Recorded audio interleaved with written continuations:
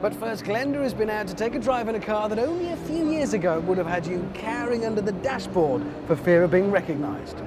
That's right, Richard. And as Lexus are going from strength to strength, so too are Skoda. It's not long ago that a Skoda with a twin exhaust was a wheelbarrow and a Skoda with a sunroof was a skip. But all that is set to change as I'm stood next to the car that is about to rival the Audi A4 and the VW Passat. This is the new Skoda Superb.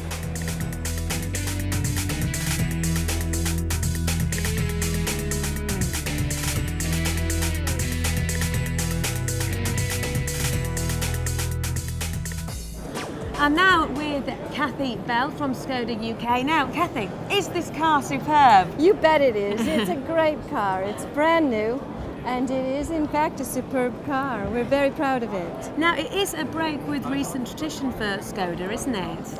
It is, but it's not a break. It's a return to our tradition.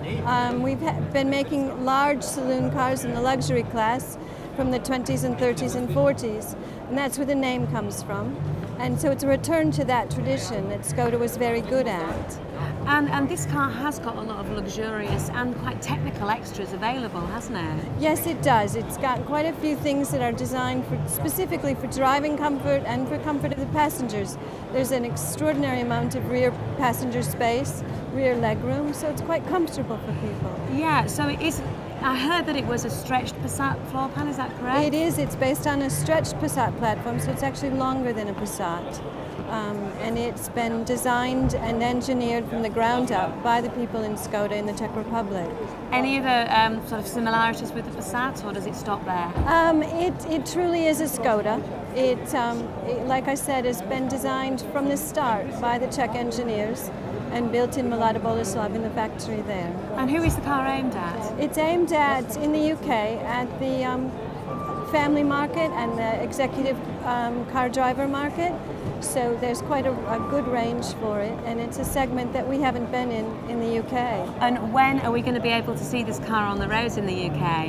It will be late spring, early summer next year, so May or June of 2002.